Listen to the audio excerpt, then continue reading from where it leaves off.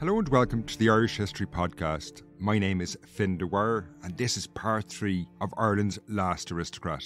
This episode is the final part of the series, where we follow Olive Packenham Mahon's story through the Civil War and then the decades that followed Irish independence, when the money starts to run out and she is increasingly divorced from the realities of life in Ireland in the 20th century. She's increasingly a relic of a bygone age. Now obviously there's been 2 episodes in the series so far about Olive Packenham Mahon's life, and rather than recap her whole life story at the start of today's episode, I have peppered little details I felt necessary throughout the show. Obviously, if you haven't heard anything about Olive's story so far, I would recommend going back and listening to the first 2 parts of the series before you dive into today's show. But if you want to get straight into it, it should work as well. This introduction to the show is actually recorded just after I've returned from the supporters trip to Conway in Wales. We had a really great time. The weather was spectacular, and as it has been for 7 centuries, the castle was fascinating.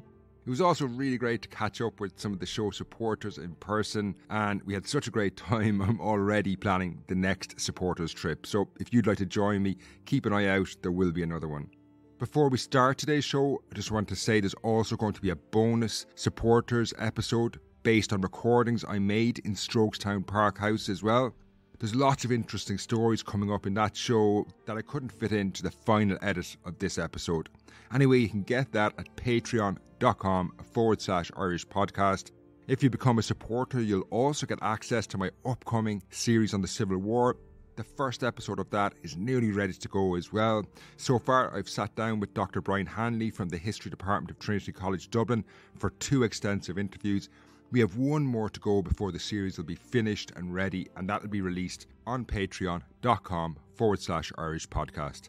Finally, before we begin, I have to do the thank yous. This series was based on the work of a lot of people, so it wouldn't have happened without the generous time of Martin Fagan, the archivist, and Oisin O'Driscoll, the historian and guide in Strokestown Park House. Tony Aspel, who works in Strokestown, deserves a special mention as well. The series started after Tony reached out last summer. Sound on this episode and the series in general was from Kate Dunlea. The fantastic artwork is from Keith Hines, and the narrations are from Aidan Crowe and Therese Murray. Christmas 1921 was a strained time in the Packenham Mahon household. Traditionally, the family had spent the festive season on their Strokestown estate in County Roscommon, Ireland. However, in 1921, they remained in London. Travelling back to Strokestown wasn't even contemplated that year. It was far too risky. Their home, Strokestown Park House, and the surrounding town was on a knife edge. An uneasy truce between the IRA and the Crown forces in Ireland had come into effect the previous July, bringing the War of Independence to an end. This had been followed by protracted negotiations between representatives of the Republican movement and the British government. However, while people prayed for a lasting peace, many expected these talks would fail and war would restart. Indeed, the IRA had continued to recruit and come out into the open, making their presence felt in towns and cities across Ireland in anticipation of a renewed conflict. This was particularly the case in Strokestown. By later 1921, something of a standoff had developed in the town as local IRA companies occupied the workhouse overlooking the village, while the British Army remained in the Packenham Mahon house a few hundred metres away. The situation was so grave it was raised by a Conservative MP, Stephen Gwynn, in the House of Commons. The military forces are occupying a large private house. In the same place, a force of the Irish Republican Army, 2 or 3 times as strong, is stationed in the workhouse, armed with machine guns and a bombing section with armed sentries continually posted. While a treaty between Irish Republicans and the British government was agreed by Christmas 1921, it was still unclear whether the Irish Republican Parliament, the Dáil, would accept its terms. If they rejected the treaty, war would restart immediately. Strokestown Park House could well become the site of an intense battle, and the prospect of eating Christmas dinner, with a potential war looming over them, was not exactly enticing. So, it was little surprise that the Packenham Mahons remained in London. In any case, the family had been kept in England by a scandal of sorts as well, or an event that some members of the family at least considered a scandal. During a brief visit to Strokestown the previous summer, Olive had started a whirlwind romance with Stuart Hales, one of the soldiers garrisoned in the house. The couple had been engaged within 2 weeks, but Olive's parents had been lukewarm at best about this. They considered Stuart beneath their daughter, and while they couldn't stop the strong-willed Olive marrying Stuart, they insisted on a small wedding. Olive revealed to Stuart about how his new parents-in-law were less than enthusiastic about the marriage in a letter from late 1921. I personally am all in favour of keeping it as quaint as possible, and we are asking no one but near relations and 10 extremely intimate friends. I hope you agree with me, but even if you do not, I am afraid it cannot be helped now, as my family have absolutely made up their minds. Further to this, they also ensured that Strokestown Park House and the family fortune would remain within the Packenham Mahon name. So given Olive was an only child, they insisted that Stuart would change his name, which was unusual at the time. The archivist in Strokestown, Martin Fagan, explains exactly how far they went in this regard. But he's definitely marrying up. Okay. And the fact that he changes his name, so it's Olive Packenham Mahon. He's Stuart Hales. He becomes Stuart Hales Packenham Mahon. He changes his name, and then his father, Stuart's father, changes his name to make sure that the estate is stays in the family. Yeah. So she's definitely marrying down in some ways, in terms of class. The wedding went ahead in London 6 days before Christmas in 1921, and the contrast between this celebration and Olive's first marriage was striking. Back in 1914, Olive had had 8 bridesmaids, while the event had been attended by well-known figures in London society and widely reported in the press. In 1921, the London Pall Mall Gazette was one of the few publications to mention the service, but its article took a similarly dim view to her parents and adopted a snide tone.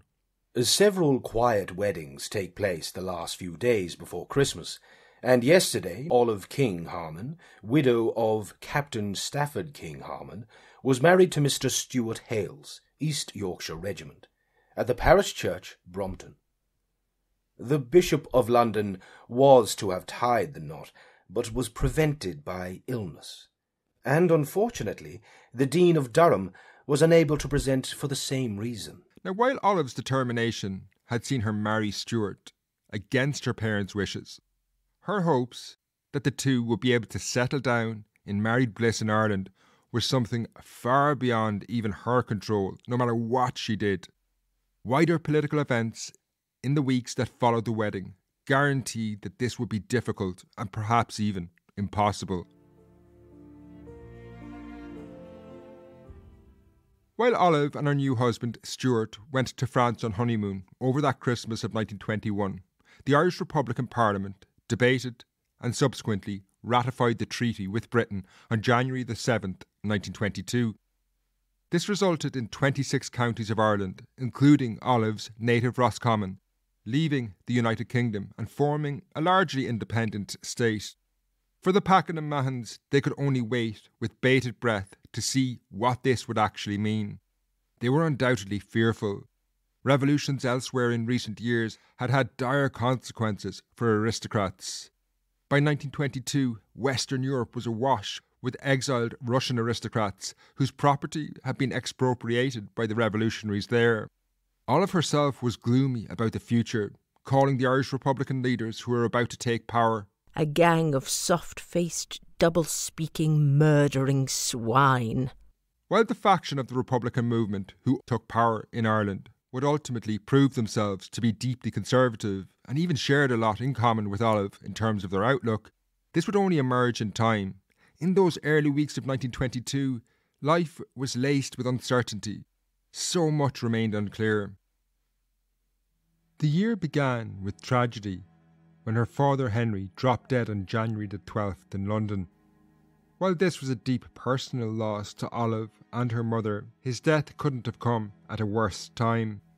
Henry had been the one to manage the family finances over the last 5 decades, and now they were heading into what were going to be very, very difficult days. It would fall to Olive to make major financial decisions, but as we will see, she was nothing short of disastrous on this front. While she mourned the loss of her father, Olive also had to contend with her major fears over the safety of her new husband, Stuart. They were living in Roscommon, but he had also served as a captain of the East Yorkshire Regiment, which had occupied Strokestown Park House during the War of Independence. In those early months of 1922, he had to try and transition to a civilian life in that same town that was now in the hands of his former enemies in the IRA. A major test of how he would be treated took place when he took the decision to try and secure a licence to hold a gun in order to shoot game in March 1922. Now, to do this, he needed the permission of the IRA, and on March 5th, he travelled to the IRA barracks at Boyle. He and Olive must have been deeply concerned about what reception he would receive. These were the same men he had hunted through North Roscommon only a few months earlier. Now, when I visited Strokestown Park House, the archivist Martin Fagan took out an incredible piece of history that illustrated what took place at that meeting. 5th of March 1922, a permit signed from the IRA barracks in Boyle to W.A. Hales Esquire, Strokestown, Acara. Things have changed, Re-permits. In reply to your application for permit, same will be granted to you on receipt of cash. Price of permit to shoot game is £2. Yours truly, M. Fallon, OC Operating Commander. So, within 3 or 4 months, the IRA are giving him a permit to go out and have his gun and shoot game. While this indicated that the IRA had no issue with Stuart, or at least they were going to allow him to live in Roscommon, he and Olive still couldn't rest easy. The country in general was in a pretty lawless state in early 1922. People were taking advantage of the changeover between the old British regime and the new Free State government, and this led to confusion about who precisely was in control. A confusion that thieves were willing to take advantage of. In April 1922, a local bank near Strokestown was robbed and the assailants killed an IRA guard and made off with £7,000. Then in May 1922, a father and son who had served in the Crown forces during the War of Independence were shot dead at Coote Hall, not far from Strokestown, a reminder to Stuart that old scores might yet be settled. Even if the IRA had no issue with Stuart, this didn't mean that people whose family members had suffered at the hands of the Crown forces might not act. The general sense of uncertainty only escalated when divisions over the treaty with Britain led to the outbreak of civil war in 1922. Now, this, of course, is going to be the focus of my upcoming exclusive 6-part supporters series with Dr. Brian Hanley. You can get that by becoming a supporter at patreon.com/Irish podcast. But back in 1922, those opposed to the treaty were extremely hostile to families like the Packenham Mahons, viewing them as a sort of fifth column in Ireland. Now, while most of the fighting was concentrated in the southwest, government influence and control over North Roscommon was limited. Sporadic IRA attacks continued against the Free State police and army in the region. Living through such draining and stressful times, from the death of her father in January 1922 through those days when they feared over Stuart's safety into the Civil War, appears to have taken a major toll on Olive. Martin explains. She seems to be very, very low after the death of her father. I think there's a few things going on, not only the death of her father, but she takes herself away to England, to a relative, to an aunt, and she's there for a couple of months, and she's got medical problems as well. So whether that was brought on by death of her father or there's other things coming at her. Despite all this, by early 1923, the situation for the Packenham Mahons, at least, was improving. It was becoming clear that the Civil War would end in a victory for government forces, something that was generally welcomed by Irish Unionists, like the Packenham Mahons. They had opposed independence, but by 1923 they had to adapt to the realities as they were. And the truth was, they shared more in common with the victorious side in the Civil War than either would have admitted a year earlier. Leading Free State politicians such as W.T. Cosgrave and Kevin O'Higgins were deeply conservative, and even came to recognise people like the Packenham Mahons and similar families as political allies. Indeed, it became increasingly clear that Olive and Stuart had little to fear from the pretty limited ambitions for change that many Free State politicians had. Olive herself would in fact later say that they treated her very well. Now, as the last vestiges of the threats posed by the revolutionary era receded with the end of the Civil War, there were signs that Olive and Stuart were actually starting that normal family life she had always wanted. She fell pregnant in March 1923, leading to the birth of Elizabeth Hales Packenham Mahon on December the 12th. She was the first of 3 children the couple had. Olive would give birth to twins a few years later. These were named Denise and Nicholas. Nicholas was presumably named after Nicholas Mahon, the first of her family who had come to Roscommon back in the 1660s. Denise was presumably named after Dennis Mahon, Olive's notorious great-grandfather, who had been assassinated during the Great Hunger, after he had evicted large numbers of tenants. However, while the dangers posed by the revolutionary era may have been ending, this didn't resolve Olive and Stuart's biggest problem, and this was their complete inability to manage finances. The couple were nothing short of disastrous when it came to money. In late 1921, Olive had written a letter to Stuart saying, "This will be a very short letter, as I am very, very tired and worried. To come clean to what is the matter, I had an unpleasant epistle from the bank this morning. I thought I had some money there, and apparently I hadn't. I know it sounds dreadful to say that one hasn't the remotest idea what one has at the bank, but I'm afraid I've always been rather casual and happy-go-lucky. But now I shall have an incentive to keep my accounts properly again." Stuart was no better. Oisin explained this while we walked around the house. He certainly, when he came in, had the idea that we need to try and diversify. As I said, I've looked through some of his personal letters, and he was trying to invest in things. He was trying to buy the Erigna coal mines that's near here at one point. That fell through. He invested a lot of their money into efforts to do things like people who convinced him there were diamonds to be mined in Ulster and all these kind of projects. Unfortunately, when you read his letters, you kind of get the impression that people could sort of see him coming a bit, because none of his investments paid out. It's worth saying at this point, they still had a large tract of land, some 1,200 acres in North Roscommon, not to mention their stocks and shares. They were by no means destined to lose everything. But as Martin Fagan explains now, Olive didn't change the way she viewed money or spent it. So she had a very extravagant lifestyle, and I think it was hard for her, and perhaps her in particular, to kind of come to reality with the fact that their lifestyles had completely changed. They lived in a splendid house, had all the trappings of being wealthy, but they weren't cash. They didn't have cash. A lot of them, the estate had been sold, the land had been sold, and there were stocks and shares. So they were mainly dealing in stocks and shares, and that was their income. And but they had a house still in London, in Pond Street in London, and they had a house here. But I think what's revealing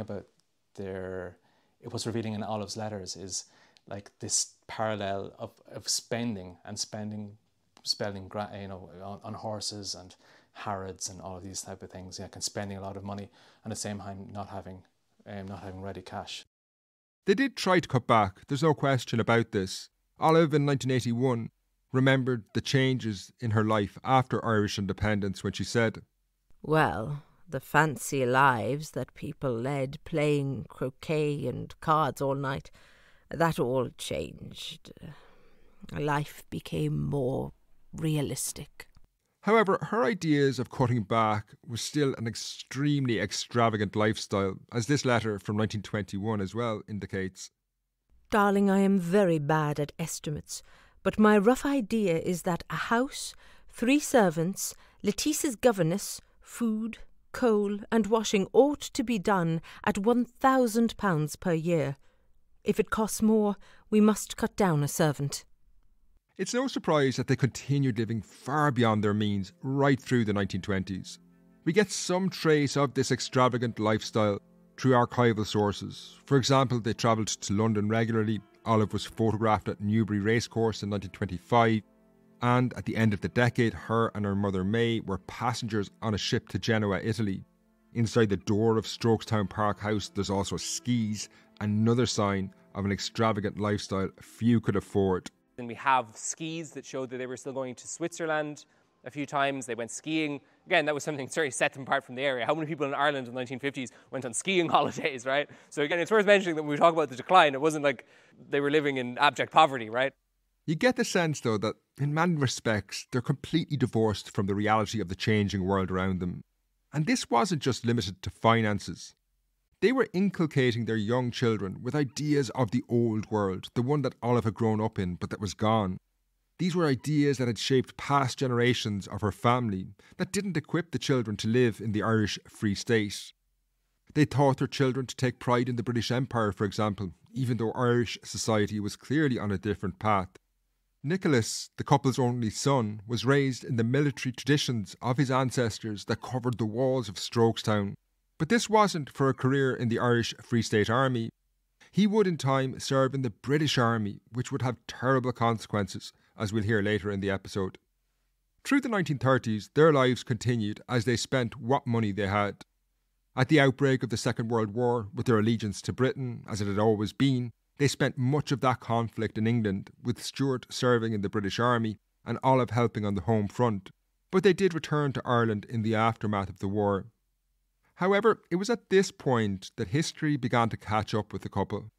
A few decades of spending money with no clear source of income to match this expenditure left them in a very diminished position. The financial problems they faced were dire, and by the 1950s this could no longer be hidden. Visitors to Strokestown Park House could see it plainly on the walls. Indeed, you can see this today when you visit the house. When we were standing in the dining room, a beautiful room, Oisin pointed to the walls and showed me this. At any of the walls in this room, you can see that there are these marks. There are marks left on the walls that were left behind when paintings were sold. Because this was a big feature of the last few decades. Any painting that had value was sold, basically, to try and keep the place going. And as they're selling paintings, they would try and replace them with cheaper ones. But in the last few years, they couldn't even do that anymore. So big areas are left empty and these horrible, ugly marks are there.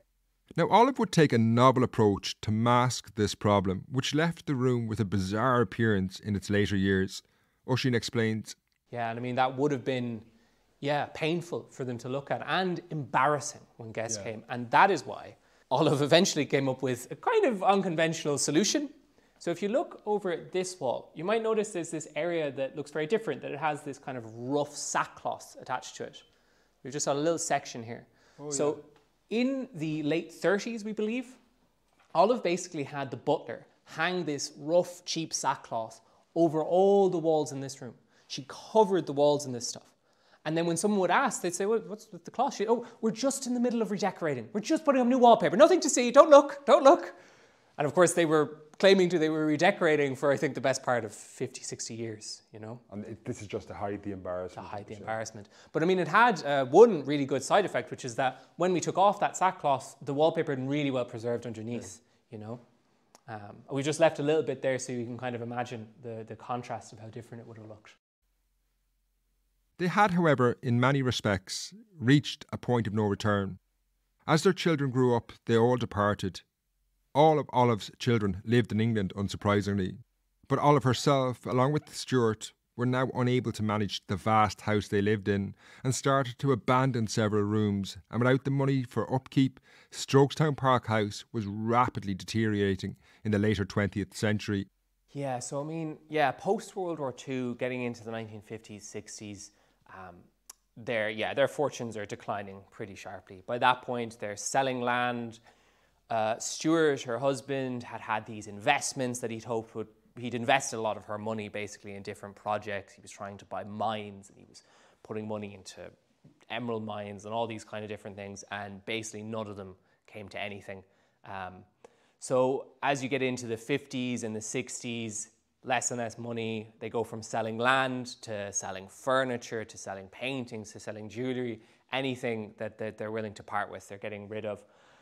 And even then, you know, you can imagine the upkeep that a house like this takes, you know, like even just keeping this place running as a visitor attraction, it requires, I mean, I can't even tell you how much, right? Because it requires a lot of money, basically. There's always something that needs repairs. There's always something that's days away from collapsing or breaking.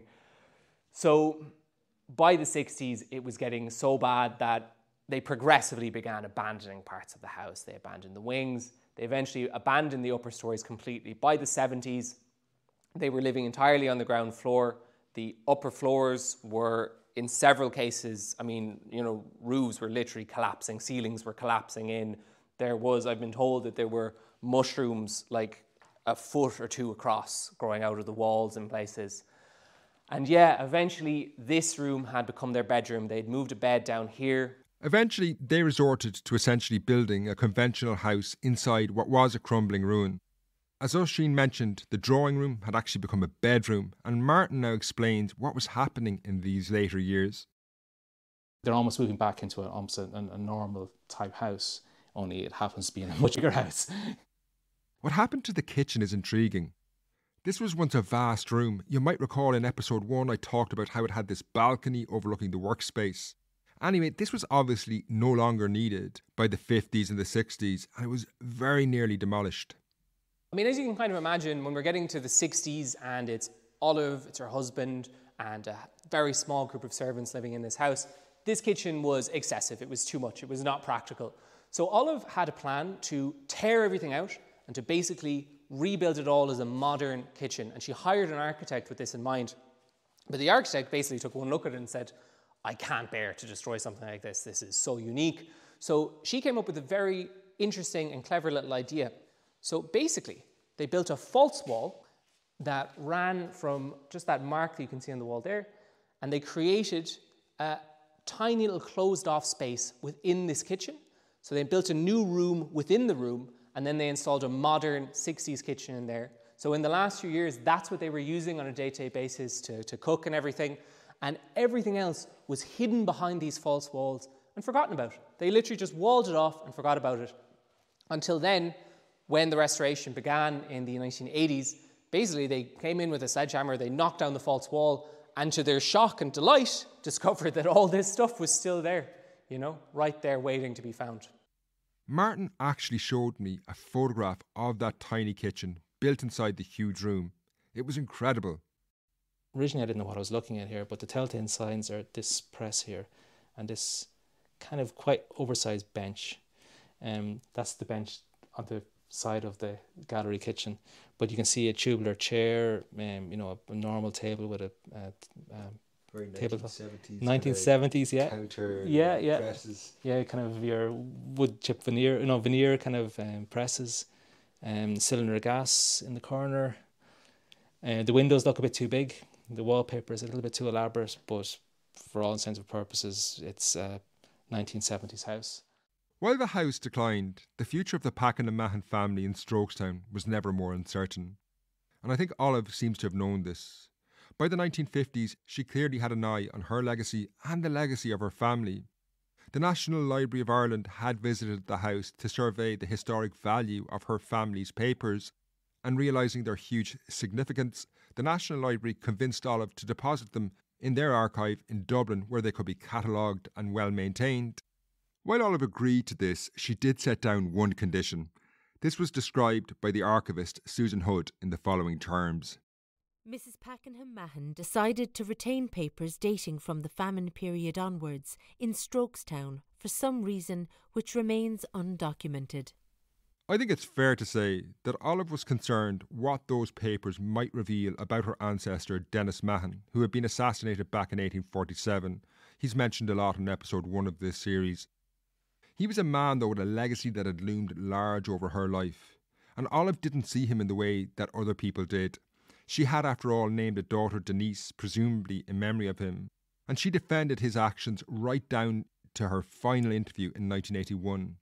However, she could undoubtedly see that times were changing and history was going to take a much harsher view of his role and actions and motives in the 1840s.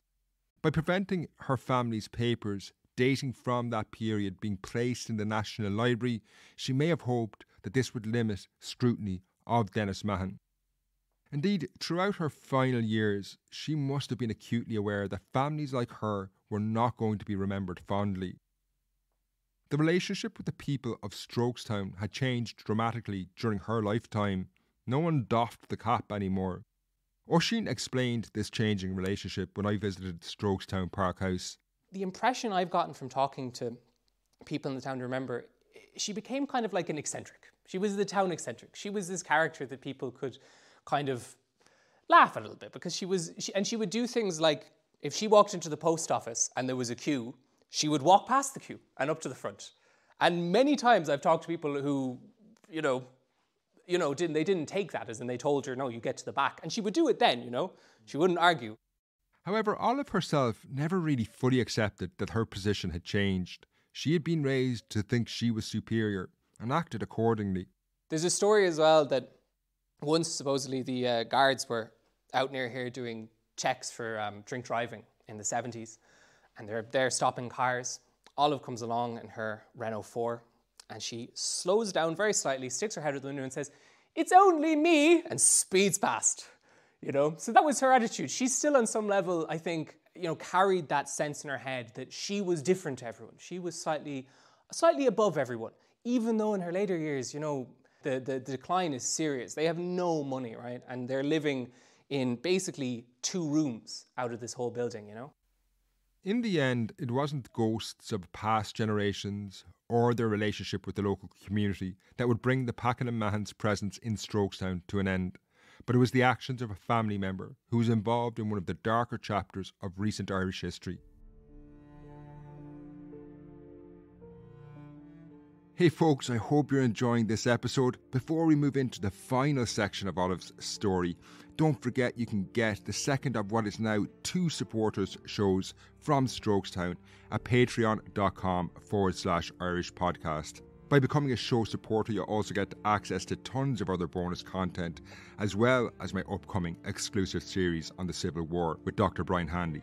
You can get all that at patreon.com/Irish podcast.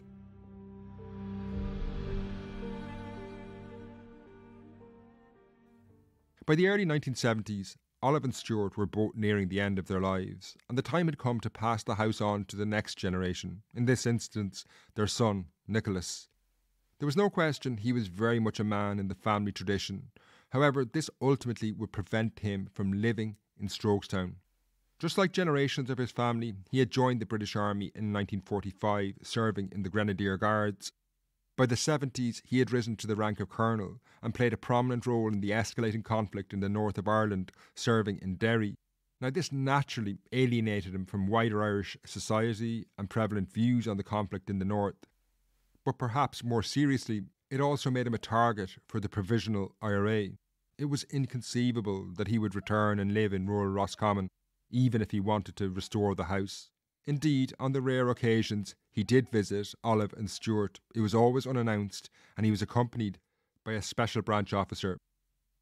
As the 1970s wore on, Olive and Stuart were increasingly isolated in Roscommon. Other families like theirs had died off or sold up. The King Harmons, the family of Olive's first husband, had left the county years earlier. Rockingham, their home, had been burned in an accidental fire in 1957, and lacking the money to rebuild it, what remained of their estate was sold off and they moved elsewhere. The servants were also long gone. Olive and Stuart couldn't afford to pay them, and they weren't needed. The last to remain was a man called Thomas Massey. He was a butler and fitted in well because he too was in many respects a man from another age. Martin explains more about Thomas Massey here. We don't know very much about him. You hear a lot of stories about him from people in the town who knew Olive back in the 80s.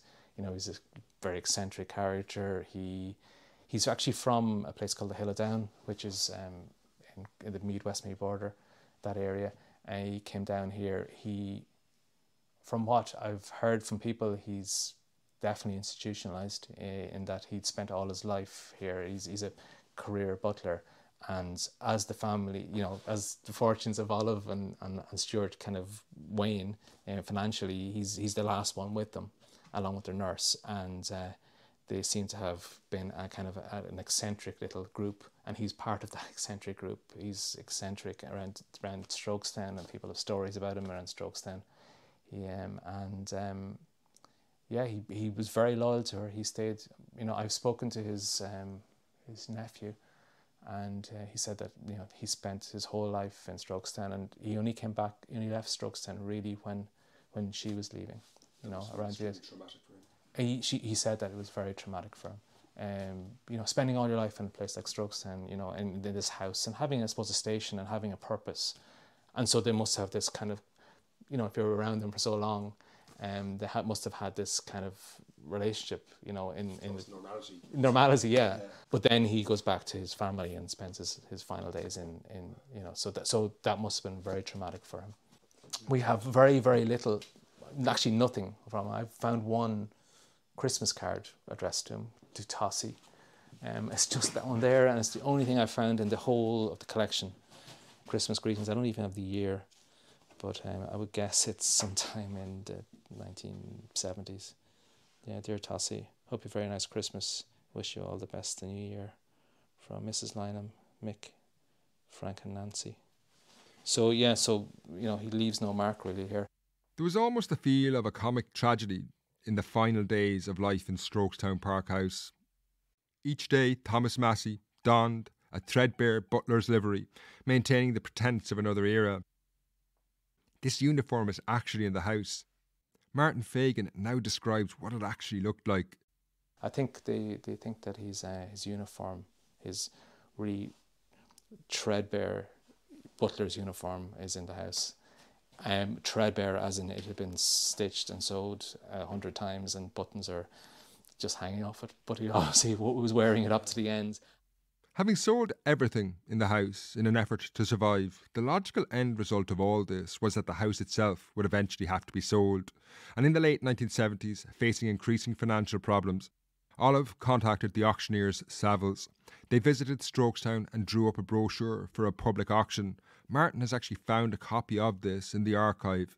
But this Savills brochure kind of goes through all the contents. There's some photographs, photographs of the dining room, all nicely done up, and the gate. It says that it's 86 miles from Dublin, 39 miles from Mullingar. Dublin and Shannon airports are within 2-hour drive. So one of Ireland's finest 17th century houses with a fertile arable farm extending to about 290 acres, mainly within the main wall. Ultimately, it wouldn't come to this. The sale of Strokestown Park House did take place, but it was done by private negotiations. Olive had actually contacted a local businessman, Jim Callery, who she wanted to buy the house because she felt he would look after it. Eventually, the sale was a private sale. I think Jim Callery describes it as something that happened in London, solicitors shuffling between rooms in a hotel, and that's how the sale was agreed. But Olive apparently called Jim up to the house, told him the house was being sold. It was her son's house. Told him the house was been sold, and said, if you're interested in buying it, it's been sold, and to really to get him interested and pretty encourage him to buy it. And she and part of that sale was that Jim made an agreement with her that she could stay in the house for as long as she liked. Wow. So in her interview with her last interview, a radio interview, she says that she talks about Jim Callery being a very kind man. It's his house. I'm living here by his kindness. It's his house, not my house. This arrangement guaranteed Olive and Stuart would have security in their final days. But ultimately, they didn't have long to live.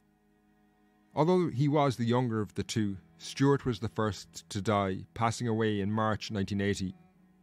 This left Olive in the house with the butler, Thomas Massey. As the first anniversary of Stuart's death approached in 1981, Olive finally took the decision to leave the house. She was well into her 80s by this point, and it was not suitable given her failing health. Indeed, it was scarcely habitable for anyone by this point.